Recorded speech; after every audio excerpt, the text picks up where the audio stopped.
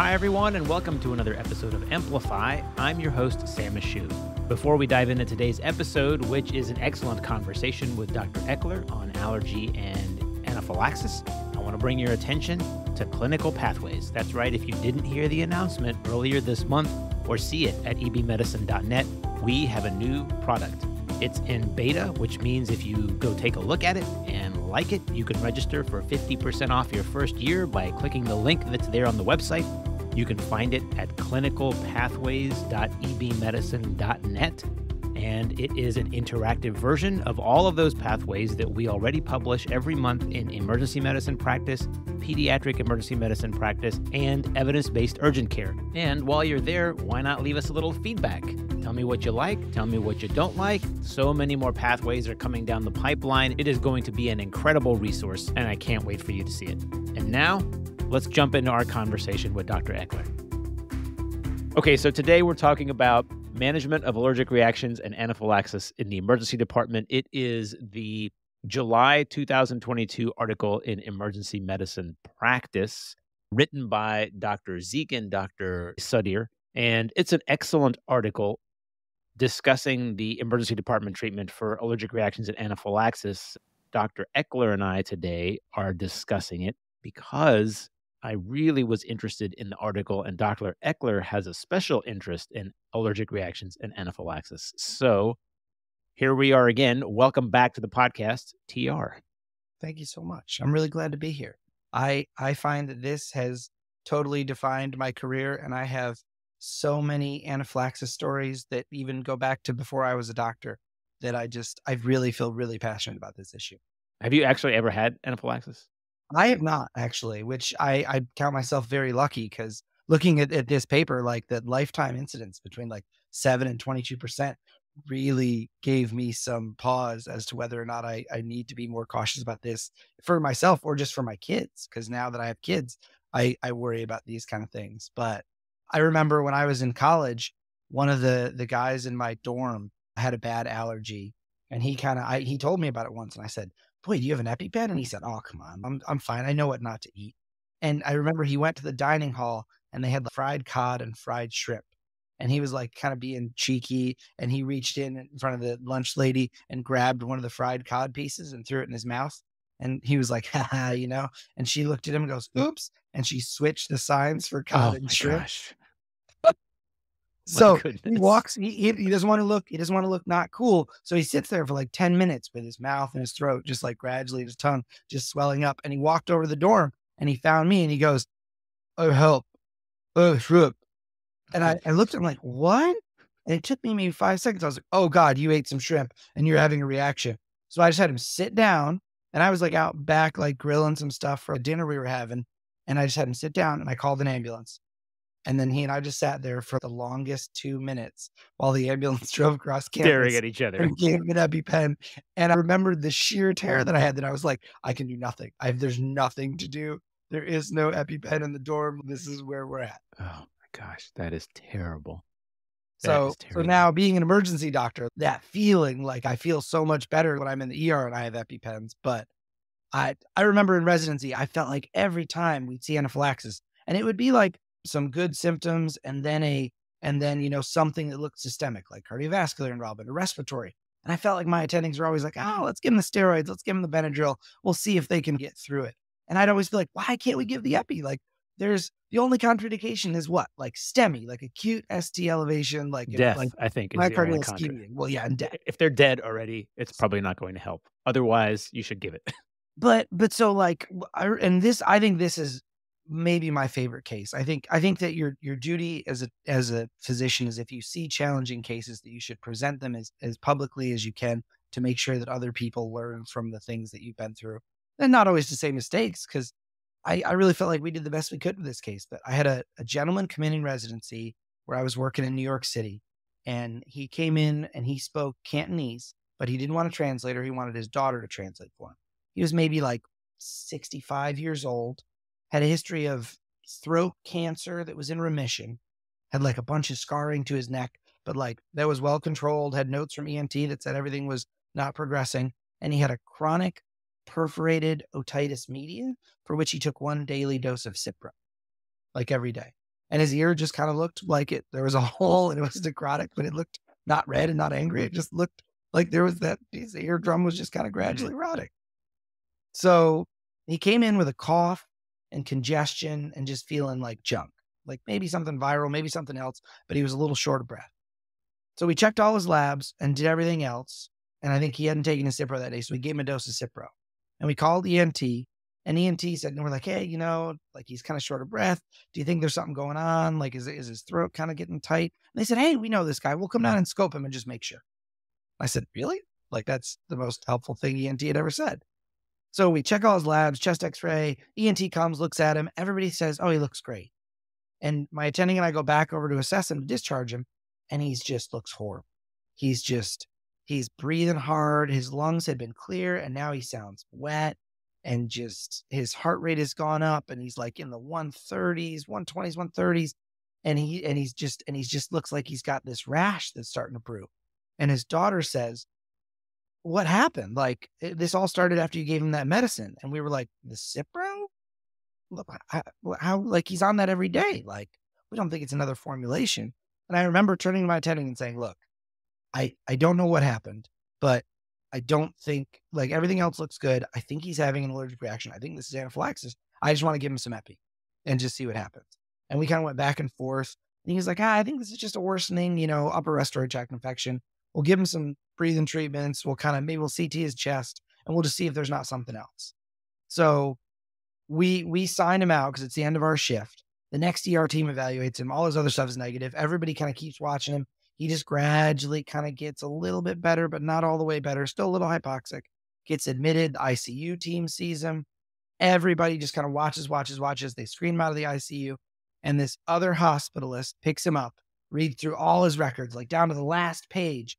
And even after the daughter said, no, he doesn't have any allergies, he's not allergic to anything, the last page of his records in our system shows that he was admitted like 10 years ago for an anaphylactic reaction causing cardiac arrest to lidocaine. And ENT came by when they scoped him and asked the nurses to order some viscous lidocaine so they could scope him. So the nurses put an order in under Dr. Eckler for just a little bit of viscous lidocaine. So it definitely looked like Dr. Eckler ordered some viscous lidocaine and had it put right into that patient with an anaphylactic allergy causing cardiac arrest to viscous lidocaine. But he didn't arrest. He got better this time. Got gradually better. Wow. But was seen by 4 teams before this one hospitalist really looked through like pages and pages and got to the final end of his records and was like, oh, he has anaphylaxis to lidocaine. And hey, look, somebody put some lidocaine in here. Wow. Hey, that's incredible, and even more incredible that it was on the last page of his records and not listed in his allergy list. Not all things. And to the credit of the EMR, anaphylactic reaction causing cardiac arrest not carried over from existing medical records. That's so helpful. So helpful. I tell you, in the introduction paragraph of this article, there are some interesting numbers that surprised me. First, 1% of emergency department visits are attributed to allergic reactions, which is actually pretty high, I think. I was surprised to see it's that high.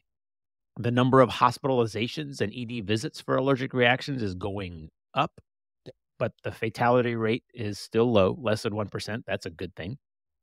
And still, I have heard this numerous times. They quote 2 articles from 2014 and 2015, both of which were conducted in the ED, that showed that up to 57% of anaphylactic reactions are not recognized, and the first-line treatment for anaphylaxis, which is epinephrine, is not given in up to 80% of cases, which just blows my mind. That is a ridiculous number with all the talk about anaphylaxis and allergic reactions, that we still have a difficulty in recognizing it and in providing the first-line therapy is just insanity. Some of that, I understand, is because of a lack of consensus about the definition, and the article goes on to talk about how we have a lack of randomized control studies because it's really hard to tell somebody who's having an anaphylactic reaction that you're going to enroll them in a study where you're not going to give them epinephrine. So I can understand that. So you saw that Cochrane review that said that there was no randomized controlled trial showing that epinephrine works? And it reminded me of that paper that was like, there's no randomized controlled trial demonstrating that parachutes work. Exactly. Same feeling. I was like, yeah, Exactly. because Yes, so it is a good reminder that a lack of evidence does not necessarily mean a lack of efficacy in certain Mhm, cases, and this is mhm. one of them. So epinephrine is really hard to study in a randomized controlled trial, but it still remains the first-line therapy for anaphylaxis. Interestingly, in the criteria for anaphylaxis, there's an entire section of the article discussing the initial criteria that were established back in 2006 by the National Institute of Allergy and Infectious Disease, Food Allergy and Anaphylaxis Network, and then the subsequent revision that occurred in 2020 by the World Allergy Organization. Uh, Wow. the wow, exactly.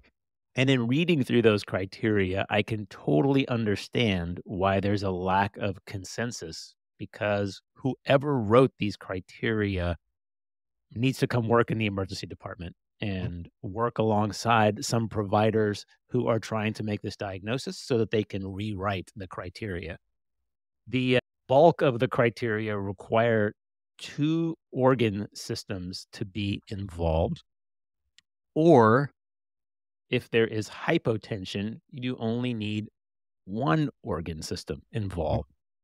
And the way that the criteria are listed really is quite confusing. It doesn't really need to be that confusing. The criteria are respiratory compromise Mhm, or hypotension. If you have either of those two, you have anaphylaxis. mhm. And then the two organ systems are kind of redundant because it's rash or skin manifestations or mucous membrane. That's all considered one organ system, plus GI symptoms or respiratory compromise or low blood pressure. But we already talked about respiratory compromise or low blood pressure. I think Yep. a much better way to say this is if they have respiratory compromise or low blood pressure, they have anaphylaxis. And if they have rash plus GI symptoms, they have anaphylaxis. And that's really all you need to know. You don't have to sit here and dwell upon all of these multiple variations that are just redundant because if they have hypotension and they are responding to something that they just ingested, there you go. You have anaphylaxis. You don't actually have to have a rash. And if they have respiratory distress and they're responding to something they just ingested or just got stung by a bee, then they have anaphylaxis. And this kind of hemming and hawing about criteria seems a little academic and maybe clinically unhelpful, which I think is a point they brought out pretty well in the article. They didn't state it probably as strongly as I just did, but it's good. So I find in teaching residents that the table they laid out on it's table 7, it's on page 7, which is nice, 7 and 7. But I find this is what I like to give residents and like students when I'm teaching them, which is instead of trying to look at those criteria, which I find somewhat challenging, I just like to stop and be like, look, do you think this could be an allergic reaction? If yes, you should be already thinking about epinephrine. So is it an allergic reaction? Do they have a rash? Yes or no? If they don't, 10% of anaphylaxis doesn't have a rash. And I think that that really should give you some pause that not having a rash doesn't mean no epi. If the rash is absent, this can still be anaphylaxis. You can still give the epi. I had a case out in the rural places one time that EMS brought a gentleman in that was altered mental status and he had gone out for a walk and they were trying to sell me that he had gotten into some drugs and that's why he was all altered. And he, in his case, he didn't initially have a rash and then like clearly was developing a rash in the emergency room and his blood pressure was dropping and he was confused and he was altered and couldn't really give us a story. And I could see everybody heading towards like, oh, this is ingestion. We need Narcan. We need this. And I just kept looking at the rash and it was getting more urticarial. And I said, he needs epi. Like something happened to him that this is an anaphylactic reaction. And 5 minutes later, he sat up and looked great and was talking to us and said, yeah, I got stung by a bee. I was out walking and I got stung by a bee. And The and all of a bees sudden I strike smelled again. and it really was, I felt good with that idea being that like they're not always going to give you rash, they're not always going to be the right picture, but the downside of trying epi is so minimal. Like, that should be your first thought, not just let's see how they do with the steroids and the Benadryl and the antihistamine. Yeah, yeah, I totally agree. If we haven't hit that enough, we're going to talk about this a lot more today. Is give Every the five epi, minutes. Every give five the minutes. epi. If there's one thing you take away from this article, it should be give the epi. So on that note, I found this article really interesting because one, I remember arguing with an attending in residency whether it should be IM or sub Q. And I had just looked it up and I was like, it's IM. We should give it IM. And he's like, no, it's sub Q. And that it must have just been like, that's where he trained and that's what they did. And so that's what, Well, what he interestingly, knew. I think at one point it was sub Q. That Mhm. was the standard of care. And then a couple of studies were published saying that the IM absorption, especially in the quadriceps, which is where you're supposed to give this in the anterior thigh, is actually better because you get peak serum availability more quickly than Mhm. you do in the sub Q administration. And if you are having skin manifestations, you may not be perfusing the skin or you may not get consistent absorption of the epinephrine.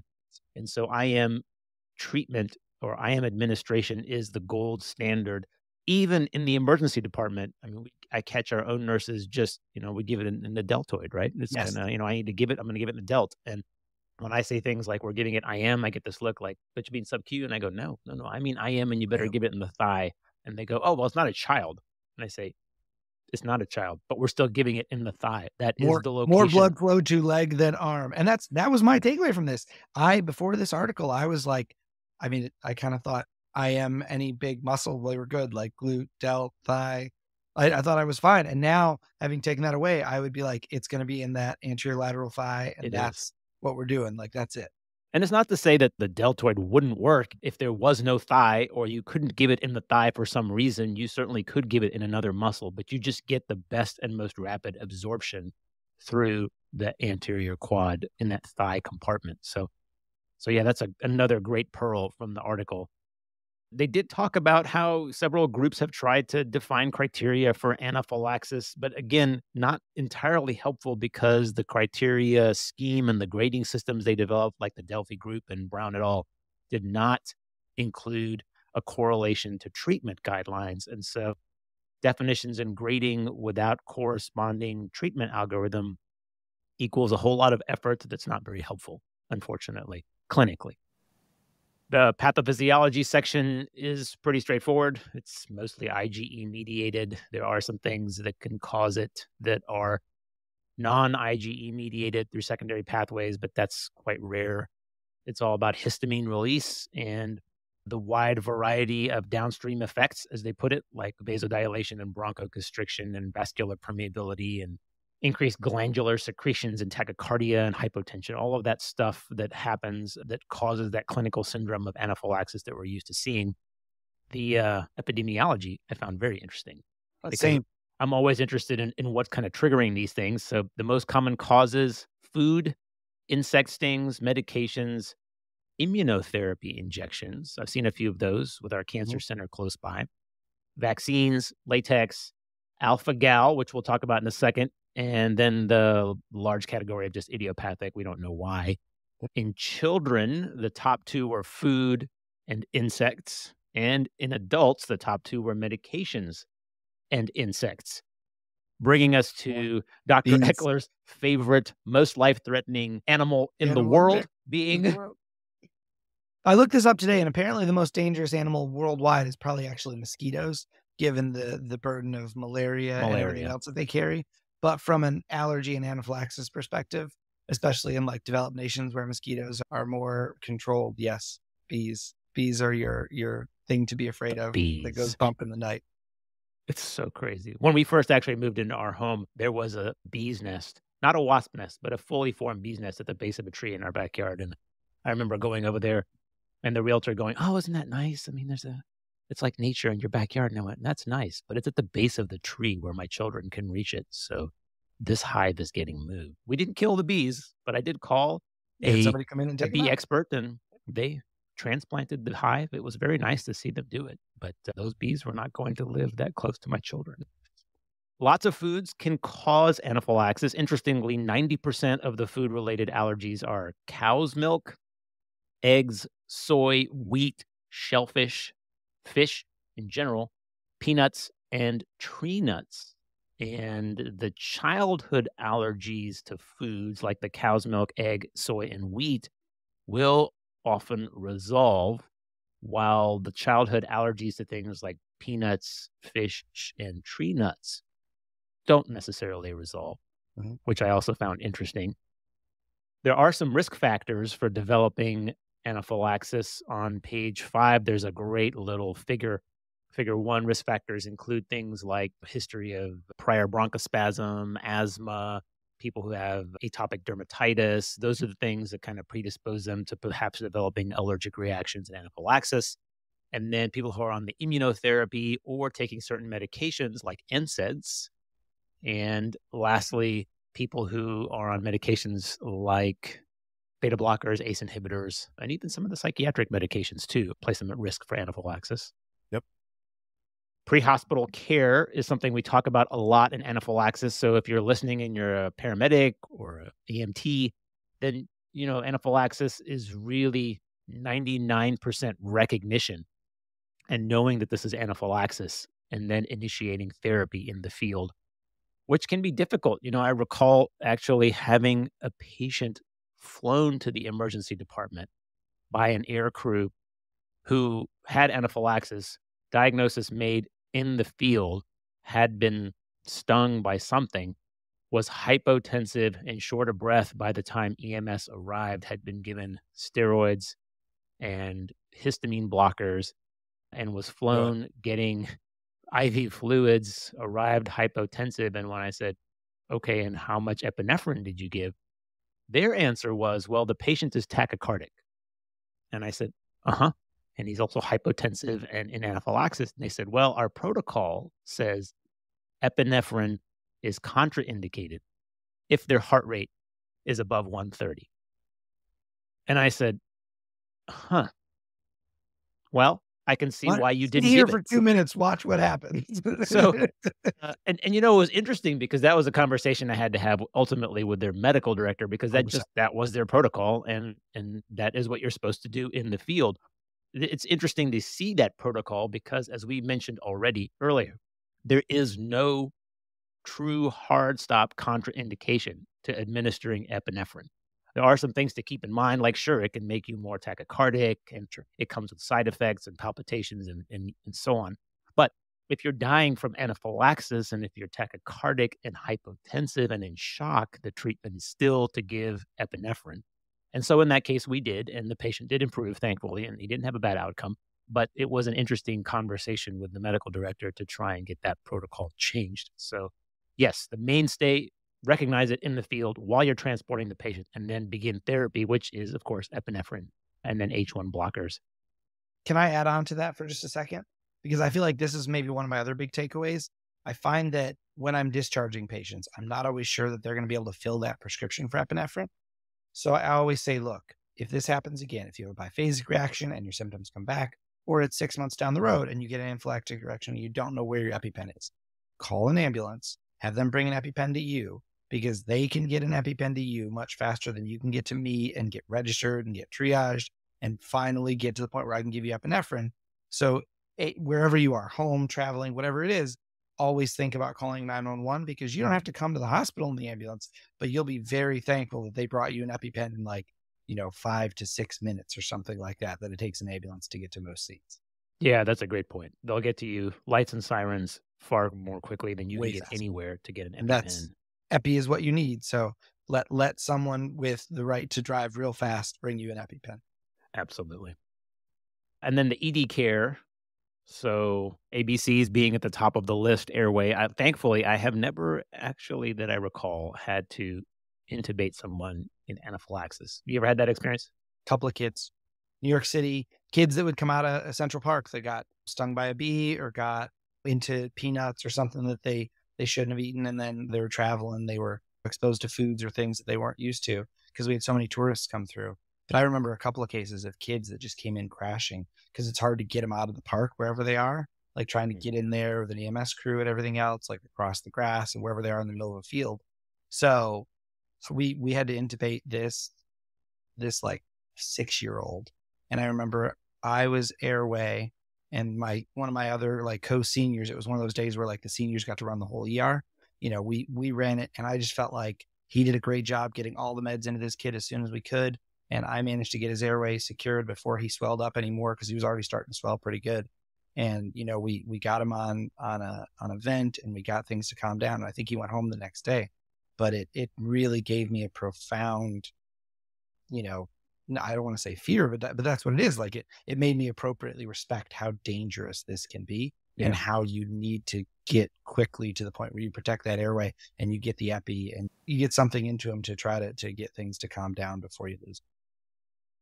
Yeah, that's an excellent point. So Airway is at the top of the list and in conjunction with epinephrine. So as you're doing this assessment, as soon as you get whiff of the anaphylaxis cause, someone else can be administering the epinephrine as you're dealing with the airway.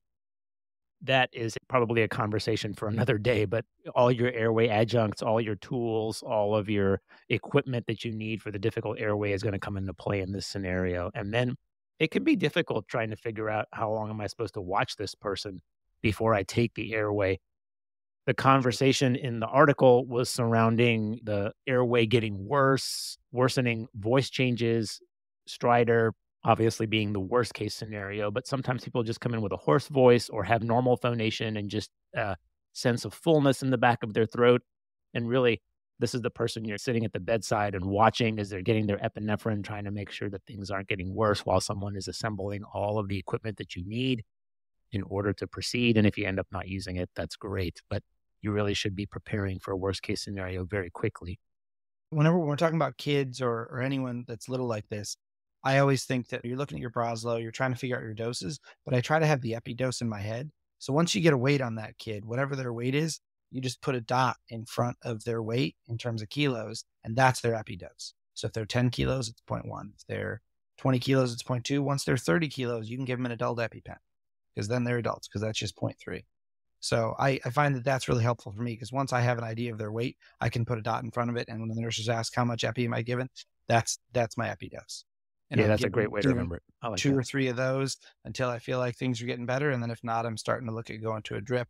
And my drip is just going to be some single digit number that's kind of close to their weight. Like I'd start them at 2 mics a minute if they're 20 kilos, 3 mics a minute for 30, 4, 5, kind of that's where I'm starting and going up.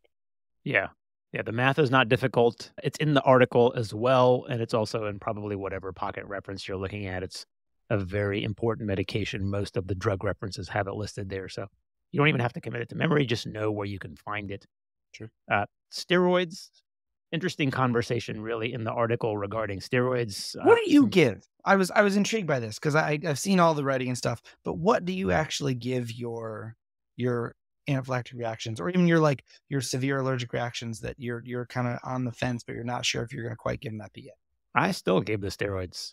So which one though? This was my question. Which steroid? And Oh, then I see. everything Well, if else. they're in the ED, it depends on the severity of the reaction. So if they're in the ED and they have an IV and it's a serious reaction, I'm giving the Solumedrol. And it's interesting the dosing, because the dosing is based primarily on how much comes in the vial. That's Mhm. the science of the dosing. It's 125 milligrams in the vial of Solumedrol. You could certainly give 1 to 2 milligrams per kilogram, or the default, it seems, in the ED in most cases is an adult is just getting 125 milligrams as they are on the back of the EMS truck, because that's just what comes in the vial. Although sometimes people will show up from an urgent care setting having received steroids IM and they get 60 milligrams or 80 milligrams. And I go, oh, that's interesting dosing. And then I realize, oh, that's weight based dosing, which is completely appropriate, mind you. But we're all seem to be defaulting to just what's in the vial dosing. So I give Decadron Sure. because it Yeah. lasts longer, and I feel like if I'm going to give them protection for that biphasic reaction, and I don't really think steroids work for this anyways, then I want to give them one long acting dose, and then I'm done. And I don't need to write them for any kind of taper or burst going home. I don't need to worry that the Solumedrol is going to start to run down in 12 hours, and are they going to start reacting in the middle of the night? So I give Decadron, and I thought that was one of the only interesting things about the article is they didn't address Decadron as a steroid option. And I found that to be one of those things where it seems intuitively to make sense to me, but there isn't good enough data to prove which steroid or even if steroids really make a difference in this. So Yeah, I agree. I think you have to, this is probably more the nuance of where more data would certainly help. In my mind, if they have ingested something, then I seem to favor the steroids in that scenario because, at least in my mind, I'm thinking, well, you ingested this, it's in your GI tract. If it hasn't been eliminated yet, there may still be an ongoing response of some sort. For sure. So I'm going to give you the steroids just on the off chance that there's still something left and absorbing, and you're going to have to continue using Benadryl, maybe a H2 blocker at home, especially if I had to give you a dose of epinephrine. I'm probably going to cover you for a short while with steroids. In that scenario, I mean, Decadron is great. One-time dosing, up to 72 hours of coverage. It's really ideal if you don't have access to it. Solumedrol, prednisone, whatever it is you want to use. That's kind of how it works in my mind. They did talk about the biphasic reaction in the article, and they did a good job describing it. It's thought to be a second allergic reaction or presentation of anaphylaxis. Doesn't have to be as severe as the first one, but it can occur anywhere from 1 to 48 hours later from the same cause without re-exposure to another trigger, which is interesting. I've never seen a patient with a true biphasic reaction. Most of the time I see them back, it's days or weeks later, and they're reacting again to another exposure. But certainly it is something that is reported to occur, and there is no good data, like you said, that says that steroids prevent or impact that at all. But there's just no good data, period. So we don't really know. It's kind of a gray zone. But if you're having anaphylaxis and I'm treating you in the emergency department, I'm throwing the kitchen sink at you. And I'm not holding off because of a lack of evidence in this scenario. You're getting the H1 and the H2 blocker and the steroid and the epinephrine and the epidrip if necessary. And we're going pretty aggressive with every medication I can throw at you until you're stable. I I've not had IV cetirizine where I had like an option to give a second generation H1 blocker. Mhm. But I think that I would, if it was there and it was not unreasonable, I think that given that IV Benadryl is only going to last like 6 hours, I'd rather give something longer acting. And I actually send my patients home, tend to send them home, basically give them a dose of Decatron, and I give them something like loratadine or cetirizine to go home with for their antihistamine. And then I tell them if they get itchy in the nighttime, they can take one dose of Benadryl. But I'd rather have them take that than every 6 hours Benadryl for 48 hours because they're just going to sleep for 2 days. Yeah. But I think that this article also pushed me to give more H2 blockers, not just for ingestions, because I think the data is there that people do better with H1 and H2 blockade. So I think I'm going to be more likely to give some loratadine and some famotidine for all my patients going home with their anaphylaxis now. Yeah, I agree. I definitely agree. And then there was a good discussion there about patients who are non-responders to epinephrine, especially the IV epinephrine, and the possibility that they're on a beta blocker and the administration of glucagon in that scenario. So that dosing is also in the article, but something to keep in mind if you're treating someone, especially who's elderly. It's one of the most common prescribed blood pressure medication out there. Beta blockers are very, very common. And it's something to keep in the back of your mind if the person isn't responding to epinephrine, that this might be a possibility. The treatment is listed there. There are some interesting special cases. These are conditions that can occur as a result of anaphylaxis or mimics. Alpha-gal is one of them. If you've never heard of it, this is a condition thought to be caused by a tick bite, where people develop IgE antibody responses to alpha-gal disaccharide, which is present in the saliva of the tick, but also, unfortunately, in mammalian meat. And so these people develop a meat allergy and can present in full-blown anaphylaxis from ingesting meat. Now, because it's ingested, the presentation in this scenario can be delayed significantly up to 8 hours. So 3 to 8 hours after ingestion can be the presentation for alpha-gal anaphylaxis. And that can sometimes be confusing because the patient may not then make the connection with the trigger. But something to keep in mind, I have actually treated at least a couple of these cases in the past. Thankfully, the most recent one, the patient told me they had this allergy. And she told me that she'd accidentally eaten some meat and that she used to carry an EpiPen, but it had been a very, very long time since she'd had a reaction. And so they expired and she just never refilled them.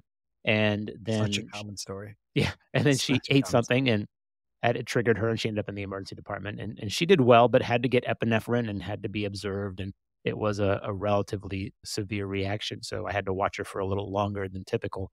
But something to keep in mind. We have a lot of ticks where we are now, and it's not as rare as you would think.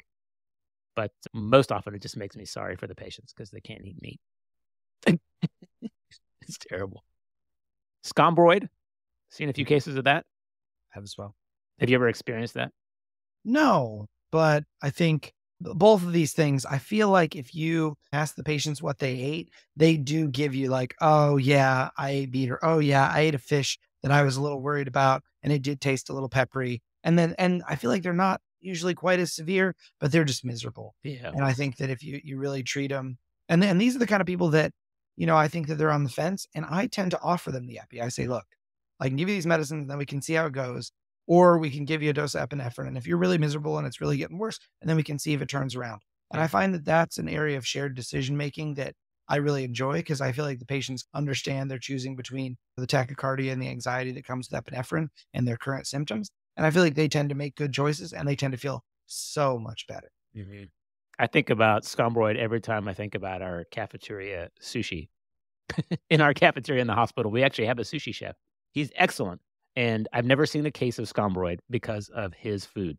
I'll put that out there right now. But I always think about it when I go have it. I think, gosh, how long has this been sitting here? I think gas station sushi is a little more concerning than hospital cafeteria sushi, because I haven't seen the gas station sushi chef, but I don't think he's working as frequently as our sushi chef is. Fair enough. Yes. I have never had gas station sushi, thankfully.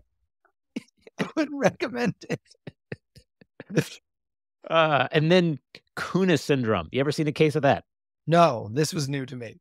So I have never seen a case of this. I do remember reading about it for oral boards and written boards, and it's one of those things that appears in the emergency medicine study guides as something to be aware of. But Kounis syndrome, that's Kounis, is an acute coronary syndrome as a result of an allergic or anaphylactic reaction, which is basically vasospasm or vasospasm-induced plaque rupture causing an acute MI with an allergic reaction being the underlying pathology.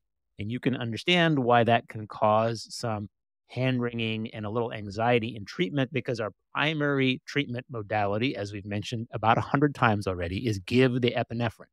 There is no contraindication to giving the epinephrine, but there is a known entity, vasospasm, that can occur from epinephrine or other stimulants. And if the person is already having that vasospasm and it's resulting in an acute coronary syndrome, it does give us pause when it's time to give the epinephrine.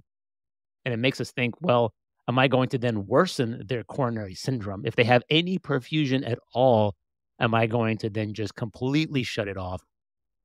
And the answer is this is very, very difficult. And it's all done in conjunction with your interventional cardiologist. But the epinephrine is still indicated because the underlying pathology is allergic in etiology. And then the standard therapy for both conditions is given. So the patient still is going to the cath lab, is still getting all of their antiplatelet and antithrombotic medications and all of those things, in addition to H1 blockers and steroids and epinephrine and all of the standard treatment for a life-threatening allergic reaction. It's a very, very interesting phenomenon. Thankfully, I have never personally experienced this in a patient, never had to deal with it. But So when I was medical director out in my little ER in Colorado, one of our other doctors had what sounds very close to this case. And I think it's pretty tough to tell the difference between Kounis syndrome and someone that's having an anaphylactic reaction that has bad coronary artery disease and then starts to, because their tachycardia and their blood pressure drops, give you signs of cardiac ischemia and start to have some ST elevations. yeah, And this patient was classic story for anaphylaxis. I forget what the trigger was, but then had a clear STEMI on EKG. And it's a little harder to sell the cardiologist at the next hospital that you're transferring to that it's a really good idea to give this epi and tenecteplase. And I remember they had a big discussion, and the patient got to Nectar Place, managed to make enough of his own epi, and got to the other hospital and survived. But it's a tough call. But I always think that you got to really think if the patient's getting worse, that epi is your best bet, especially if you've got a good story. So that patient did not get epinephrine. Did not get epinephrine after discussion with cardiology because they felt like that this was something that needed more heart treatment than allergy treatment, anaphylaxis treatment. Yeah. Tough. Yeah, that's tough, just tough a tough call. case. Very tough Yes. call. Yeah. Hard to play Monday morning quarterback in that scenario. That's a really, really Oh, difficult scenario. That's definitely going to have to be a case by case kind of basis to make that determination. But another one of those terrifying scenarios, there is little evidence on that in the literature, but the consensus at this point is treat both conditions with what you need to, and the patient still goes to the cath lab or gets standard ACS therapy. So and if very, you're transferring them, that's a good conversation to have with EMS, which is, hey, we're stable right now, but if we get worse, the answer is going to be epi, because if you've got 30, 60, 90 minutes, like some of these rural transfers are going to have, that you gotta give them the tool that's there, because that's really your only other tool in your pocket. yes, absolutely. So alpha-gal, Scombroid, and Kounis syndrome, three of those kind of special populations or special presentations that can occur in the setting of anaphylaxis. Lastly is the common question when we're talking about anaphylaxis and allergic reactions is disposition. So Mhm. at what point do I decide, can this patient go home, or do they need to be observed longer in the hospital or even in the intensive care unit? And it's interesting how the authors in the article quote the most common answer, which is 4 to 6 hours, which For I sure. feel like is the answer I get from poison control every time I call for anything at all. It's, is the patient doing well? Yes, it's 4 to 6 hours. Observe 4 If to 6 hours. Yeah, that's right. It's 4 to 6 hours unless it's 6 to 8 hours. And In sometimes practice, I'm doing 1 to 2 hours, depending on how long they need to resolve and get better. But that's with great instructions, a prescription for an EpiPen, and the plan being, hey, if anything gets worse, you're calling the ambulance, you're having them bring you another EpiPen, and we're going from there. And I'm always having a good discussion with them about, if you want to stay here for 4 to 6 hours, we can watch you.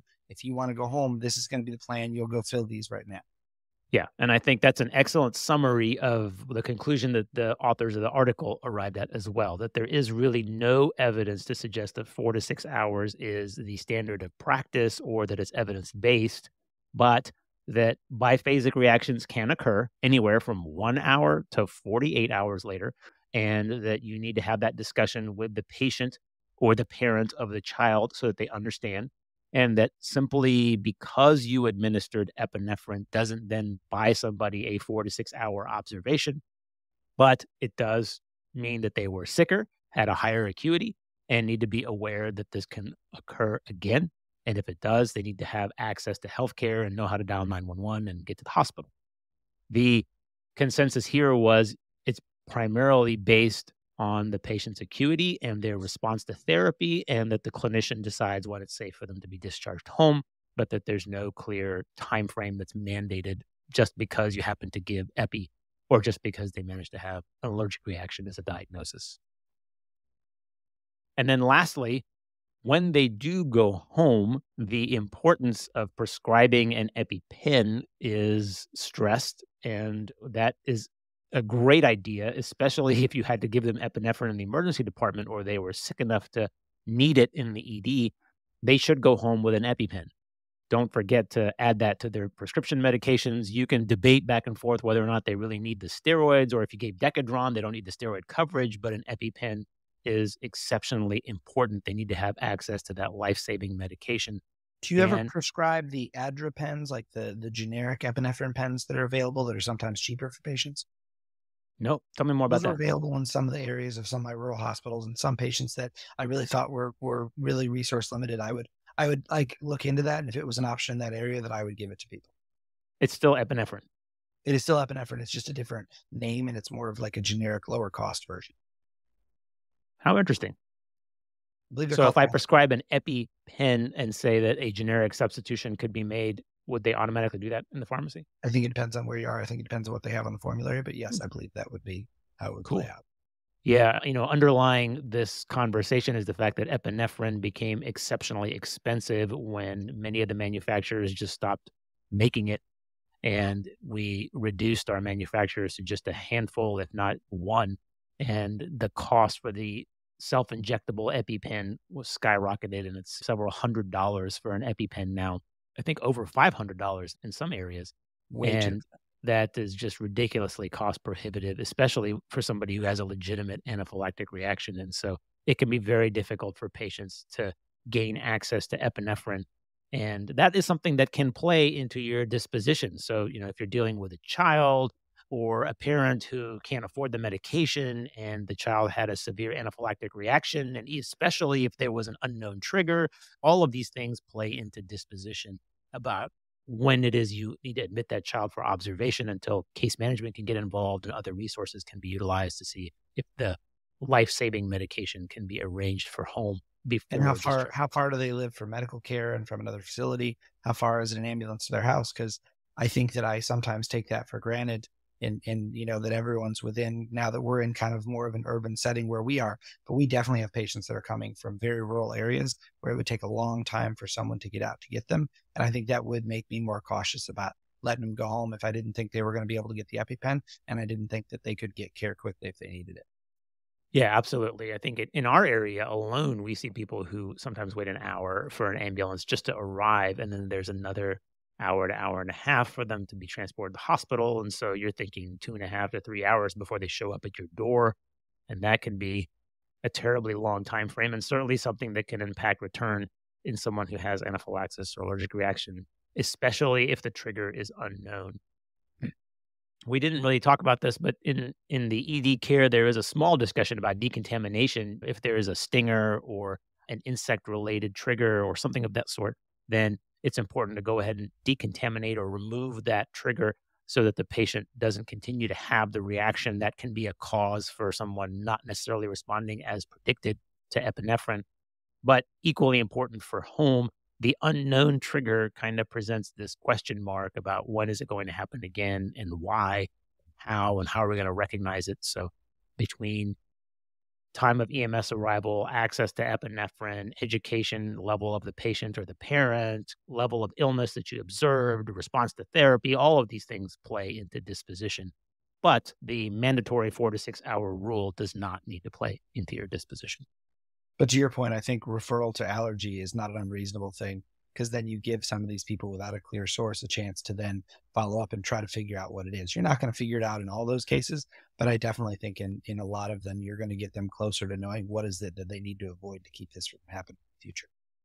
Yes, so that's another excellent point. After disposition, home, epinephrine prescription, and referral to an allergist. Those are the two key takeaway points from the authors of the article. They'll do further testing. I tell most of my patients that we don't really know what triggered their anaphylaxis, and that's why they need to go see the allergist and get more in depth. But absolutely, if you don't have a local allergist, then kind of be aware of your resources in the wider area, where one is available, and make sure you let patients know how to gain access to them. At the end of the article, 5 things that will change your practice. If we didn't mention it enough times, I am epinephrine, first line therapy. Number 2, remember that anaphylaxis can produce abdominal pain. So skin manifestations plus GI symptoms equals anaphylaxis. And that's treated the same way, epinephrine and antihistamines. Alpha-gal allergy from the tick bite is rare. It's triggered by ingestion of meat, and it typically results in a referral to an allergist to really make that diagnosis. Kounis syndrome is exceptionally rare, thankfully, but that's the acute coronary syndrome as a result of your allergic reaction and presumed to be secondary to vasospasm. And that's a conversation with the cardiologist about treatment, but epinephrine is still used in that scenario. And lastly, Scombroid, which is caused by the ingestion of contaminated fish and reportable to your health department in most areas, because there'll be multiple people who experience this and they should be aware of the outbreak. They can go and hopefully trace it back to a specific restaurant and stop Or other gas people station. from getting sick. Or gas station. That's right. So definitely reportable, treated a little differently and with a known cause. So if the history is good, antihistamines is the general first line therapy for that, and then notifying public health authorities. Excellent article. Thanks again to our authors, Dr. Zeke and Dr. Sudir. for writing the article. It is a critically important topic in emergency medicine and something really we see pretty regularly. So a fantastic article. That's July 2022 in Emergency Medicine Practice. Dr. Eckler, thank you as always for the stories and the anecdotes and your insights. Thank you so much for having me. This was great. And that's a wrap. Thanks again to Dr. Eckler for being on the program once again. If you haven't seen the article, it's the Emergency Medicine Practice publication for July 2022, available at ebmedicine.net, and it comes with 4 hours of CME. And don't forget clinicalpathways.ebmedicine.net. I want you to go there, check it out, leave me some feedback. It's an amazing resource, and I really can't wait for you to see it. Until next time, everyone, be safe.